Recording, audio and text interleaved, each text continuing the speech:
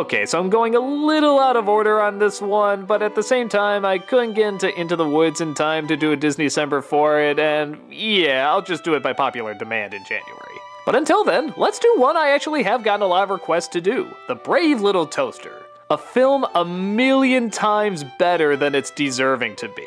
I mean, just listen to that title. The Brave Little Toaster. This sounds like a story for 1-year-olds that should have little to no effort put into it. And even the setup, in some respects, is kinda like that too. A bunch of appliances, with eyes, mouths, the whole thing, have been sitting around the house waiting for their master to return. But a long amount of time has passed and they're starting to feel like he's never going to come back. Fearing he might be in trouble, they decide to leave the home and go looking for him. The rest of the film is the great big journey they take to try and find where he's gone. Our characters include a radio, played by Jon Lovitz, a vacuum, an electric blanket, a lamp, and of course, our brave little toaster. For a setup that sounds almost insultingly simple, it's really kind of surprising how much effort they put into it. There's a lot of quieter moments in this movie, which when I saw as a little kid, I was really impressed by. It kind of made me feel more adult to watch something that wasn't constantly trying to be loud and singing and obnoxious. It could let softer moments just be softer moments. But with that said, there's definitely a lot of craziness in it too.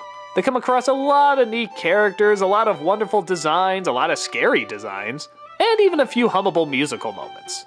I especially love the Garbage Dump song. It has a really good beat to it, and even years later, I once in a while catch myself humming it. I took a man to a graveyard.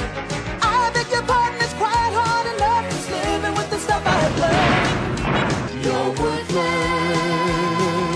One of the fun things about it that you know I would enjoy is that there's a lot of scary scenes in it. Yeah, for something called The Brave Little Toaster, there's a lot of really creepy, intense moments. Look at this climax. This is pretty fucking hardcore for a little kid's film. But even beyond that, the characters are actually kind of enjoyable. They're all really simple, but really unique and distinct. They all kind of come together and help each other out as a group, and they all have their moments to shine. I really appreciate this film not just for being enjoyable, but for taking an idea that pretty much had nothing going for it and just putting their damnedest into it. This is not a lazy project. This is something that people came together, said, you know what, this is weird, this is odd, but we're gonna do everything that we can with it. It's a good film. Okay, not phenomenal, but I don't know what kind of phenomenal things you can really do with this setup. Hell, I'm amazed they even made it to okay standards. This is a fun little adventure to take your kids on.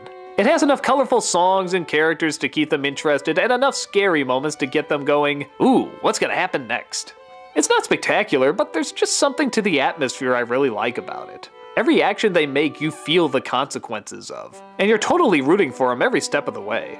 Who the hell would have thought toasters would lead such interesting lives?